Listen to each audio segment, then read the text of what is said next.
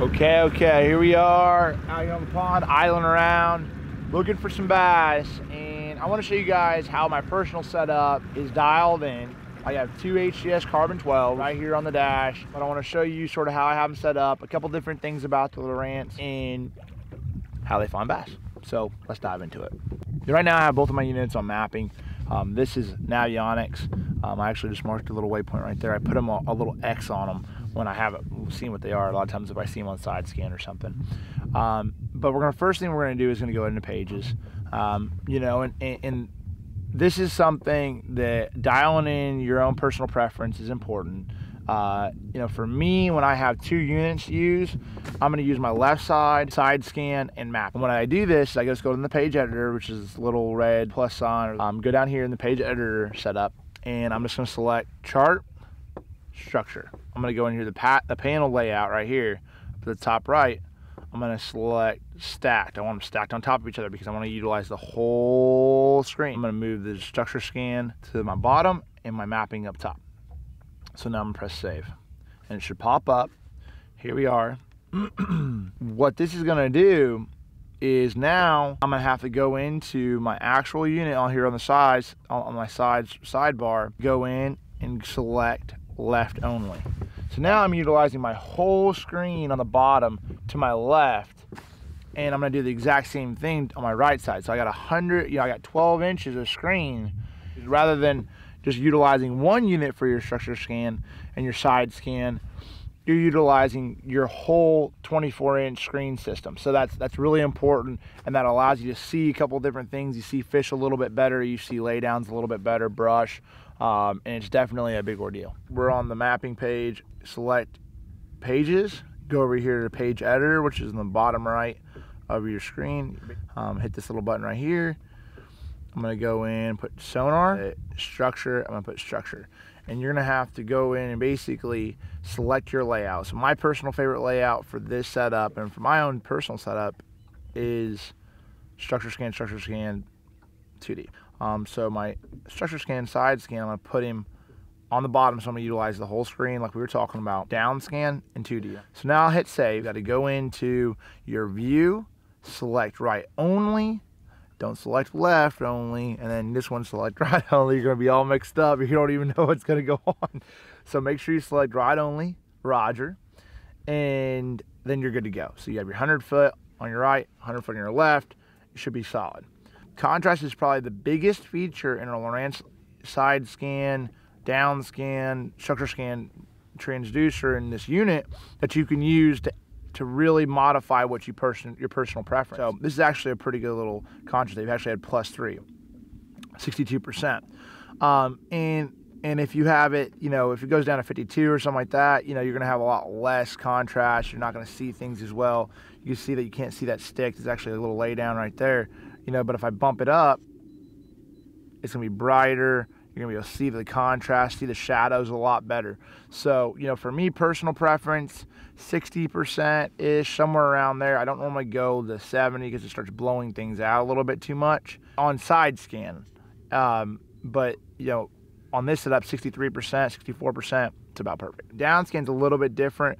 For me, I personally like going in my down scan, and I have it pretty high. If you put an auto contrast, you'll see that a lot of these fish, this is some bait. These are some probably crappie right here.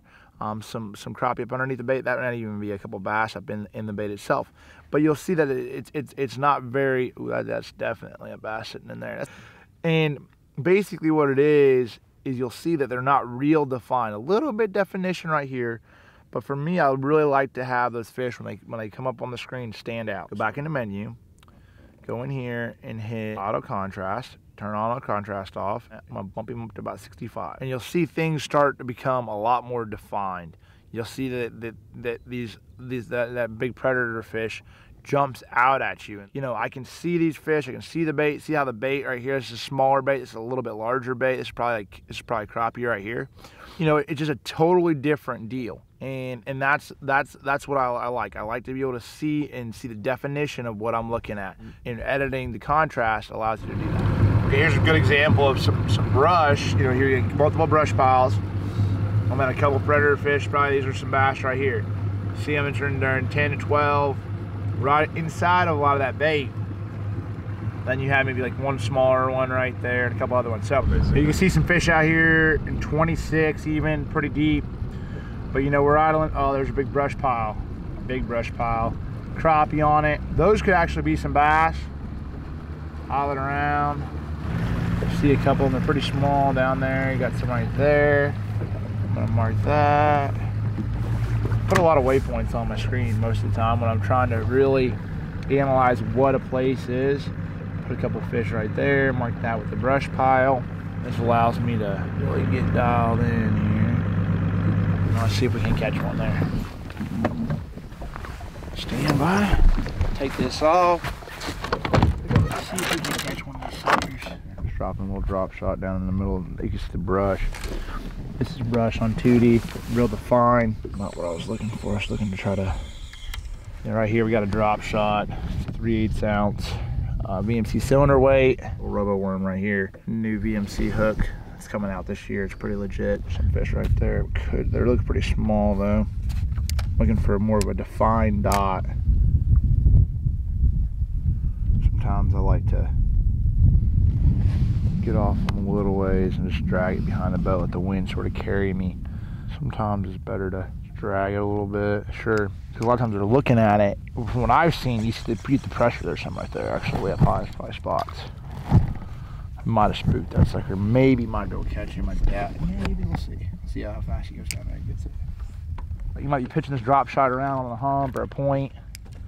You know, like we just pitch out there, and all of a sudden, boom, you see one. You reel your stuff up, you drop down there, you know, and try to catch those fish, individual fish. So for me, it's one of my favorite ways to fish, looking at those fish and actually seeing them on the bottom and dropping to them, or seeing them suspended and getting those fish to react and bite. So there's my weight, there's my bait, and there was the fish that was following it.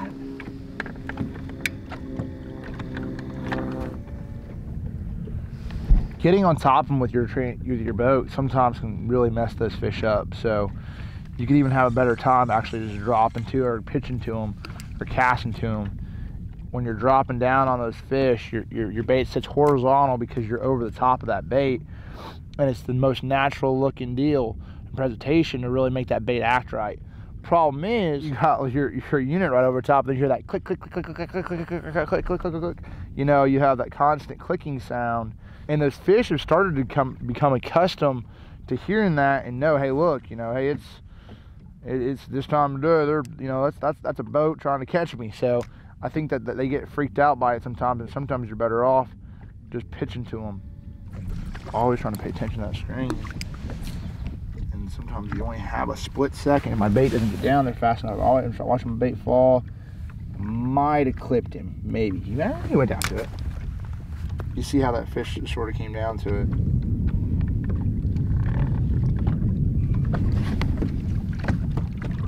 There he is.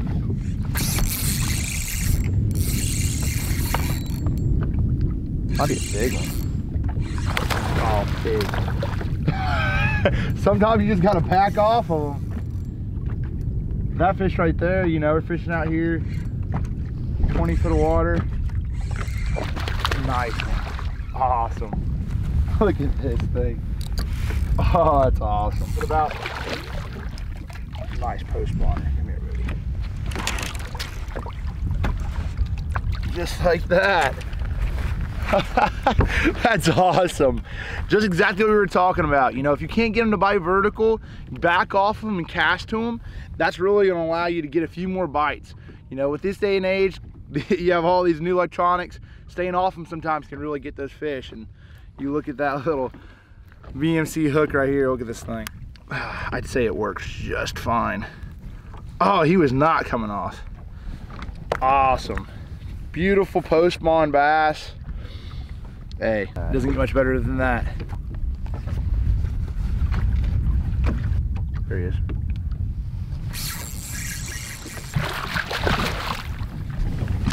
Hey, they're being goofy. If you scroll back, that's the fish right there. You see my bait, that's solid, that little bit like lighter red line. That was my bait, and he was messing around with it, looking at it.